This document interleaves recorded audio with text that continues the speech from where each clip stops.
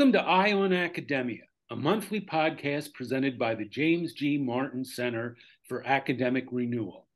The Martin Center is dedicated to the reporting and analysis of higher education events, policies, and trends. I'm Jay Shallon, the host for today, and a senior fellow with the Martin Center. Higher education's influence on the intellectual life of the nation is hard to overestimate. It is where most new ideas are conceived, incubated, and spread to the general population. If you don't like the direction the nation is moving, in any aspect, political, cultural, educational, and so on, chances are you have academia to thank, at least in part. Therefore, our colleges and universities need eyes on them, so they cannot operate in secrecy and use their influence to undesirable ends. We hope this program serves just that purpose. For today, members of our team of higher education analysts have each picked a recent story or event to discuss. Without further ado, let's meet them. First up will be Jenna Robinson, who is the president of the Martin Center. She'll be followed by Shannon Watkins, who has been with the Martin Center for 6 years and is a full-time writer and researcher. And finally, we'll have Graham Hillard, who is the managing editor. Okay, so Jenna, you're first up. Right. So for once, we've got some really good news in higher education, and that good news is coming out of North Carolina. So we're really excited. There are two things going on right now. The UNC Board of Governors, which is the entity that oversees the UNC system and its 16 institutions, is in the middle of adopting a resolution prohibiting compelled speech. The governance committee of the Board of Governors voted last month to adopt the resolution, which basically says that faculty hiring committees and admissions offices will not compel students or potential faculty or potential hires to make statements of belief about political affiliation, about controversial topics, about political topics. And I think this is a real win for freedom of conscience on campus. It means that universities won't be able to make people swear not to be a communist. And it also means that universities won't be able to demand DEI statements for applicants or for potential hires. And I think it's really relevant right now because universities have been doing just that. An article came out today, in fact, that NC State has on their application for admissions a required statement about diversity, equity, and inclusion for all potential undergraduate students. And clearly, statements like this, or the demand that students submit statements like this, are political litmus tests. And so this anti-compelled speech resolution will end the use of political litmus tests in the UNC system. So I think that's a really positive development. The Board of Governors will vote on that in their full board meeting on February 23rd. So looking forward to seeing that happen. The other thing in North Carolina that is very exciting is that the UNC Chapel Hill Board of Trustees voted recently to accelerate the development of a School of Civic Life and Leadership. And that is something that had already been in the works by the administration. And the Chapel Hill trustees basically saw that it was potentially a very good thing, a very positive development for the school, and has voted to accelerate that development. The school will be devoted to both, the ideals of civic life and leadership, but also the skills that students need and that are severely lacking. They're going to focus on oral communication, on the ability to listen, on intellectual humility, on the ability to talk to people and reason with people with whom you don't agree, the ability to use evidence in arguments. So kind of the traditional rhetoric that got dropped from curricula will be brought back as an important skill that students will learn, while they're also learning the traditions and the institutions for a pluralistic democratic republic like the one that we live in, that relies on everyone to have this kind of common civic knowledge and civic life, working together to come up with solutions for common problems. So I'm really excited about both of those developments here in North Carolina. Jenna, I have to ask, you're very excited, but what has the response been from the campus community in general and the UNC system? Right. So I think the loudest response to the School of Civic Life and Leadership came from the Faculty Executive Council, which didn't like it because they interpreted it as the trustees doing something without permission. And of course, according to the Faculty Executive Council, the trustees need permission to sneeze. So they didn't like it. They don't like being told that there's something that the university isn't doing well, which was kind of the underlying reasoning for having this school, is that the school hasn't been teaching intellectual humility. It hasn't been teaching students to talk across differences. These are things that that students want, that the school has been failing to deliver. The faculty did not like hearing that. They all said, well, we've been doing this in our classes forever. Well, the students have said loud and clear that, they're still self-censoring. There are problems on campus. Clearly you haven't. So the faculty didn't like that. And then they also didn't like the trustee initiative of pushing forward this proposal before it had gone through all the various hoop jumping of faculty governance. And so for those two reasons, the faculty council was very, very vocally opposed to the new school, really hostile, and basically told the administrators and the trustees, we don't trust you and we don't want this. So that wasn't a great reaction, but I think it was from a minority viewpoint on campus. Most faculty are not involved in the Faculty Executive Council. This represents a small, very activist voice on campus. And the reaction, off campus by North Carolina citizens and citizens around the country has been really, really positive. And so I think that's probably a better gauge of what, an average North Carolinian thinks about the new school. We should note here that the board has become a kind of symbol, a political symbol for the Republican-led General Assembly. And so when the faculty think about board intrusion onto university curricular matters, or even broader questions of governance, what we're really being told is Republicans, keep your hands off UNC. Right. Because most of the board, all of the Board of Governors is appointed by the legislature, and most of the Board of Trustees is appointed either by the legislature or by the Board of Governors. And so, you're right. It is seen as an extension of the legislature, when I think that is not a fair assessment. I think the boards of trustees certainly have their own ideas that they're pursuing on campus, but you're absolutely right that's the perception. And this is a story that has seen coverage not just in the state but nationally. Of course, the Wall Street Journal has a number of editorial pieces in the last weeks on the story. The Washington Post has covered it. We've seen other conservative outlets jump in. And I suspect if I read more progressive outlets, then we would find coverage there as well. Yeah, absolutely. The Wall Street Journal, as you said, they broke the story, and they even pushed back against the faculty narrative, which was really, really nice to see.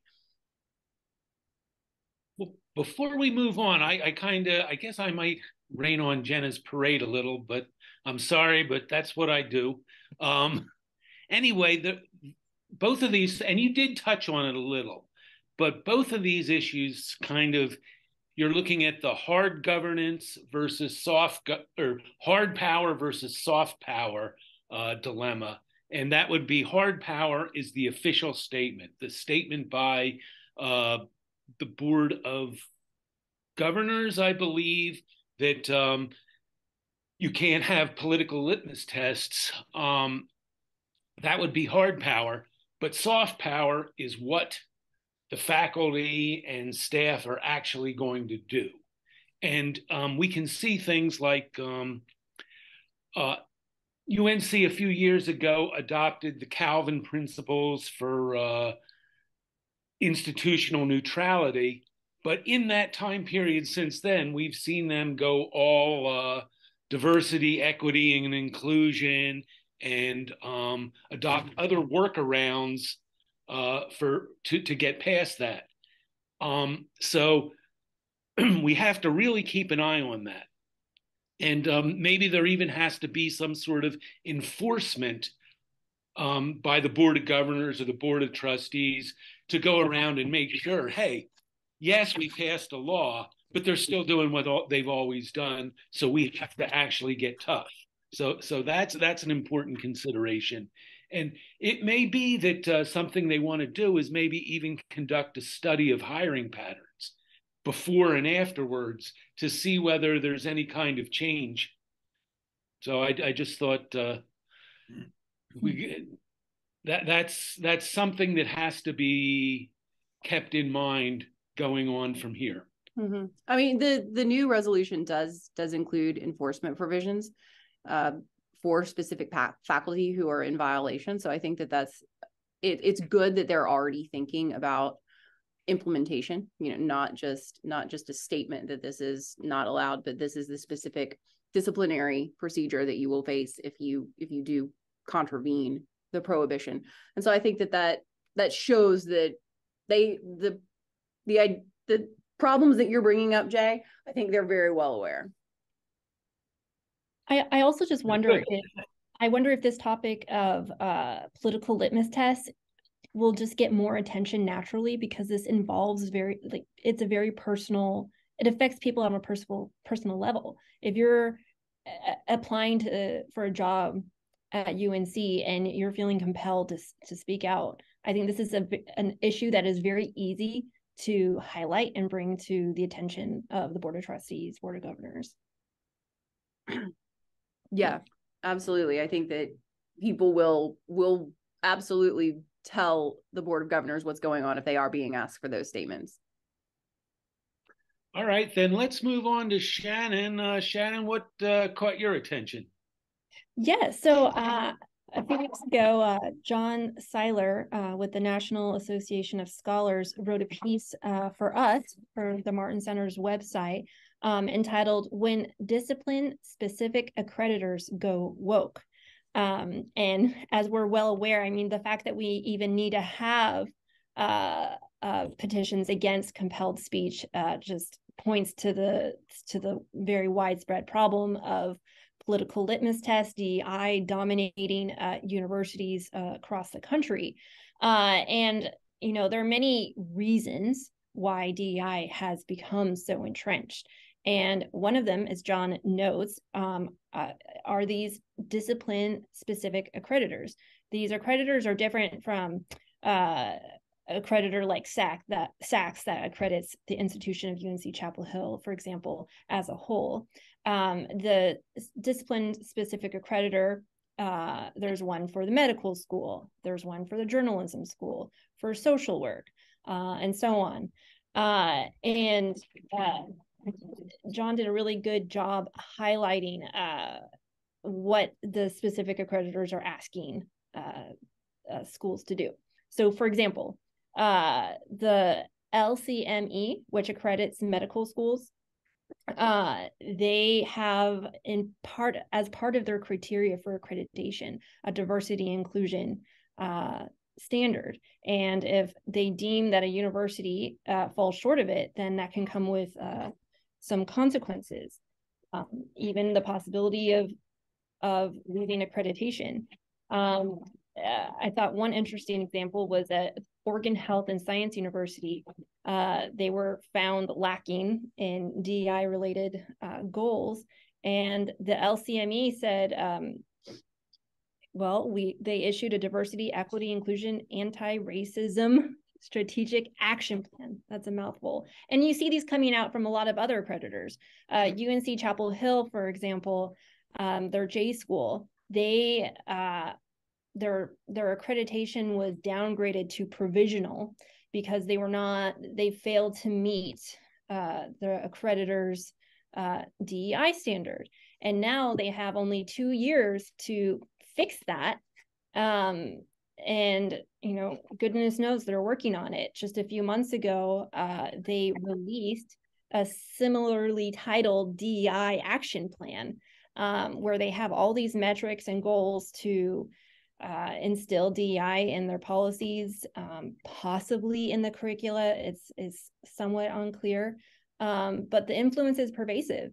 And it's clear that the institutional incentives are strong for these schools to toe the DEI line. And they wield some power, maybe not as much power as maybe an institutional accreditor like SACS, but I took a look at what would happen for a medical school to lose the medical school accreditor. And apparently if you attend an institution, a medical school that does not have accreditation, your degree is basically worthless. As good as you can't take national board exam, you can't practice medicine. So that is a significant power that this accreditor has over medical schools. Now, the journalism school, I think it's the ACEJMC is the name of the accreditor. They do have some power. It is voluntary to choose to be accredited. If you're not accredited, I know a school doesn't have access to as much funds for scholarships, internships, and other, what do they call it, competitive prizes. And it's important to note that these discipline-specific accreditors do have to, they are federally, they have to be backed by federal standards in order to be an accreditor. So there's definitely, it's not clear exactly what the criteria are to be allowed to have accreditorship, but we do know there's influence there. And so with SACS and other regional accreditors across the country, we know with the Trump administration that schools have been free to be able to choose what accreditors they have. And that has, opened up a lot of opportunities to lessen the power of these institutions. What I am less clear on is what can be done about these discipline-specific accreditors. The answer is not very clear to me, and I would invite discussion on that. Well, I mean, you and I have talked about the journalism accreditor, and my opinion is that universities should just tell them to take a hike. That one's voluntary, and accreditation is expensive. Clearly, it's an affront to academic freedom in many ways.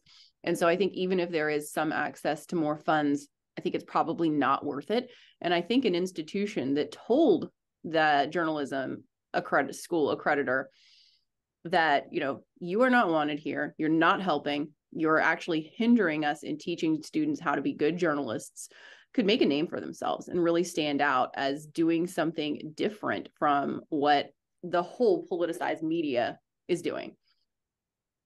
It's a much harder question when you talk about the medical accreditors and the ones where they have, the real power over a person's career. And I think the answer to that is we need alternative accreditors.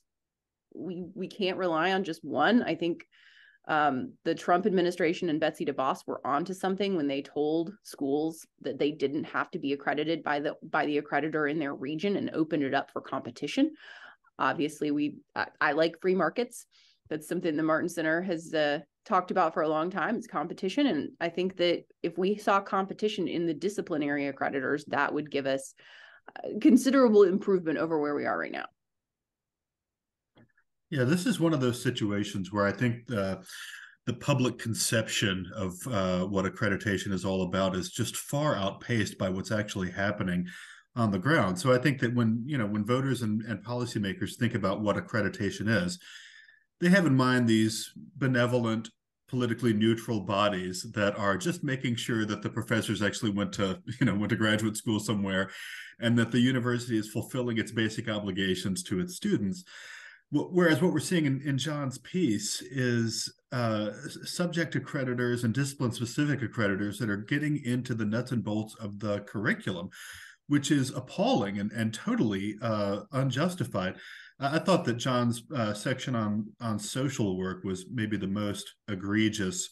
I'm reading from his piece here that social work programs are required by their accreditor to integrate anti-racism, diversity, equity, and inclusion approaches across the curriculum.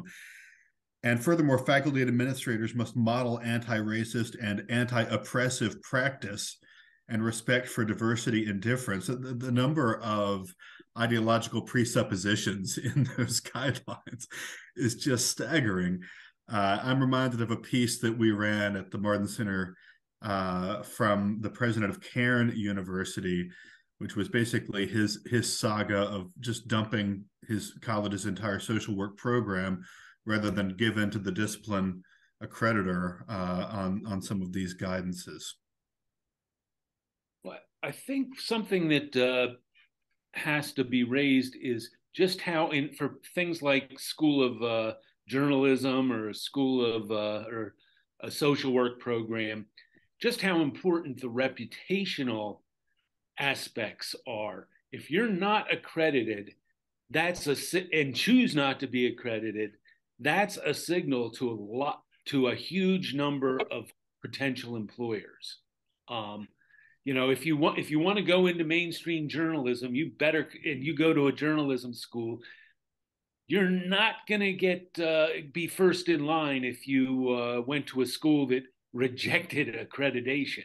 The Washington Post wants you certified as one of their people, and the same with the state of or some state bureaucracy that oversees social workers. So I think that is one of the major hurdles here. Like, it's not quite so easy to, although optimally, yeah, go take a hike is what I would like. But I think that a lot of schools are going to have a hard time doing that because their reputation goes down, their rankings go down, the other schools talk bad about them, which hurts their rankings. And so they're all worried about this reputation aspect. I don't know. I think you take a leaf out of Hillsdale's book. You say, we're not doing things the way the rest of you are doing things because the country as a whole knows that there are massive problems in higher ed.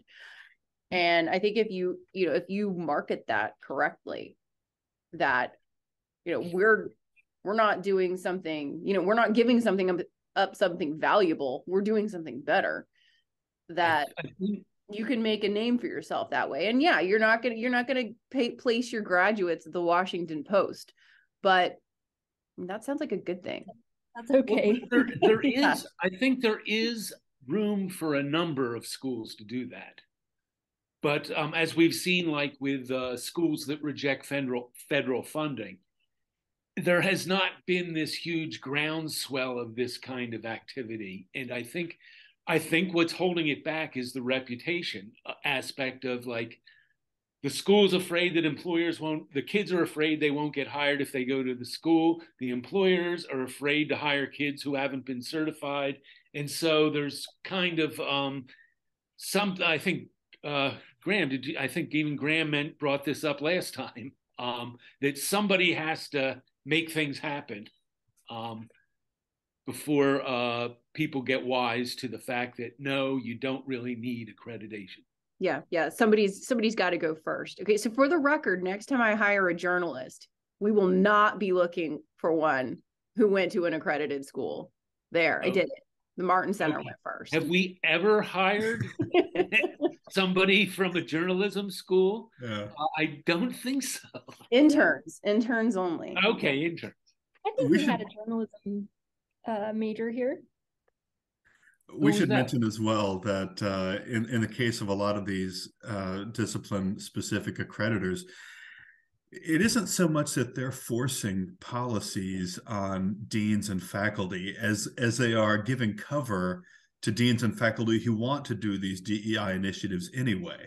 And Yes. so, the dean and faculty member, they say, well, here's what we want to do. And then they tell the president, they tell the board of trustees, they tell the donors, they tell the parents, we have to do this. The discipline specific accreditor is making us, when in actuality, they want to do it anyway. Right. Yeah, you're absolutely right. And that is why when Florida passed its new law telling schools that they had to switch institutional accreditors from time to time, they did that specifically so that schools wouldn't get too cozy with their accreditors, because, yeah, these relationships are not all, enforcement from above. It's often that they're working, hand in glove to push the envelope on a shared vision of what higher ed should be doing. Like, I'm sure UNC School of Medicine was thrilled to make political activism to integrate it into the curriculum. And oh, darn it looks like the accreditor is making us. Oh, dear. Yeah, I think there are definitely a lot of true believers there at the medical school. For sure. Okay, and now we're going to move on to Graham. Graham, you've got something going here with unionization. Why don't you tell us about it? Yeah, this is a feel-good story to cap things off for the month. This was reported at National Review and elsewhere a couple of weeks ago. Undergraduate computer science teaching assistants at Brown University are attempting to unionize. Now, we frequently hear about graduate students unionizing. It's fairly rare when undergraduate groups try to do so. The facts on the ground are that this student undergraduate teaching assistant organization asked Brown to voluntarily recognize their union. Brown declined to do so. And now it looks like the National Labor Relations Board is going to sort things out. A story that was making the rounds a few days ago, which is related, is that Temple University, which is currently undertaking negotiations with its graduate student union, Temple has decided to withhold tuition and healthcare benefits from its striking graduate student workers. And I think what we see in the pair of these stories, as well as pretty much all unionization on campus stories, is a real disconnect between the rhetoric that comes out of faculty and administration and the actual practice when things get tight, right? So we have, on the one hand, administrators who, want to make leftist noises, and then we have students who are true believers. And when those two groups collide over some kind of left-wing principle like unionization, what we see quickly is that administrators show their true colors. Because as we know, as anyone knows who has worked with administrators in higher ed for any length of time, higher ed administrators have exactly one political belief, and that is that there should be more higher ed administrators, and that people who currently have those jobs should stay in them forever. So quite a bit of hypocrisy here, and this is a situation where I think academic reformers can look at the scenario and maybe just cheer for casualties. Looking at these moves for, undergraduate TA unionization, how many people are we even talking about here? Is this much ado about nothing? Well, if it is, then it has made national news, in error. It's a good question. How many are there? It's not clear. That doesn't seem to have been reported. I have my own questions about who goes to Brown to study computer science, but maybe we can discuss those next time. It's a bizarre story, though, in a lot of ways. But one has to wonder just how bad are the undergraduate TA working conditions at Brown that they feel like they have to unionize for better negotiating position. Well, I see that the socially responsible computing teaching assistants make $15.50 an hour, and head TAs make $17.50 an hour, which this National Review article points out is more than double the federal minimum wage. And presumably, they're not using this TA hourly rate to actually put themselves through school. We know that's impossible. So it seems like, maybe the working conditions are not as bad as they think they are. I think has almost everything to do with them for being taught that they're victims, that they're entitled to, whatever privileges that they lack.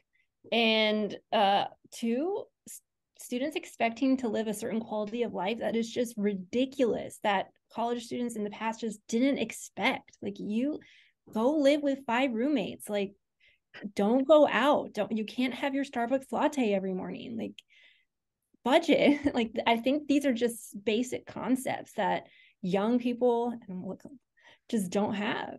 And I mean, honestly, the Temple University article really hit home for me, because I, until recently, definitely been in the midst of grad school life. And I can't tell you how many grad students I knew or I was friends with who are single, no children, etc., saying that they were not able to live on their stipend. And I just thought that, well, I don't know what you're doing, because I mean, and especially like at the institution where we were at, there was tuition remission. That's the same case at Temple. And like these, in my view, these students are getting a steal. Like, you're not having to pay any or most of your tuition, and you're still getting a stipend on top of that. Like, that's amazing. And so this has been a personal personal confusion I've had over the years. What do they expect? Yeah, the sense of grievance among the Temple graduate students, like, how dare you take away all of our pay and benefits just because we stopped working? we refuse to work, but we don't want there to be any consequences for that. I mean, it's really it's a parable about the entitlement of the American higher ed consumer as much as anything. Yeah. I also, like, I think there are probably several thousand adjuncts out there, recently minted PhDs, who would gladly come in and do those jobs that the Temple TAs don't want to do. So yeah, it is the hubris is pretty considerable. Picking up on that, there is a question of the supply and demand for new professors. How many graduate students do we need to get through PhD programs today? And so why are we having them teaching when we've got a huge labor pool out there of young, recently minted PhDs who would love a full-time job? So that kind of raises a question of maybe we have to shift the teaching, who does the teaching, a little bit. But there's also some other fundamental questions I think this issue raises. And it's like there's a basic question of the relation of the school to students. Are they to grad students or even TAs? Are they students? Are they employees? Are they independent scholars? And, so that's something that the cracks are starting to show in what has traditionally been. We're now starting to see athletes get pay for their, what is it, Shannon, Name, what was image, that? and likeness, but they don't get to pay from the universities. Okay, they get paid from the NCAA, I guess. No, they get paid from advertisers. Okay, but it's still kind of like a fundamental shift in how they're viewed, and there's even a bigger. It's like there's kind of a fundamental challenge to governance and authority here. You see in the whole left wing world. There's this idea of reorganizing private business to like stakeholders away from shareholders. In other words, the customers or whoever, or just some unnamed group somehow has control of what gets done in a private business rather than the shareholders who are just interested in profit. And this is kind of the same dynamic going on here. The the grad students who want to unionize and the other students who want to unionize, they're kind of being treated like stakeholders, and they're trying to take power from the boards who so there's a lot going on under the surface here, I think. Should add though, Jay, that your parallel about the student athletes and name, image, and likeness rights. I mean, at least student athletes are creating value. I've never heard of a graduate student doing that, and I say this as a former graduate student myself. So. They're teaching classes. I mean, that's true. That's true. Grading a lot of papers. Yeah. So what they're doing is they're cost control. So maybe Yes. not adding value to the education, but they're producing cost control for the universities. Anyway, we hope you enjoyed this podcast. If so, please like, follow, share, subscribe, or even say something nice about us in the comments. And if you want to see the full range of Martin Center content, please visit our website at www.jamesgmartin.center.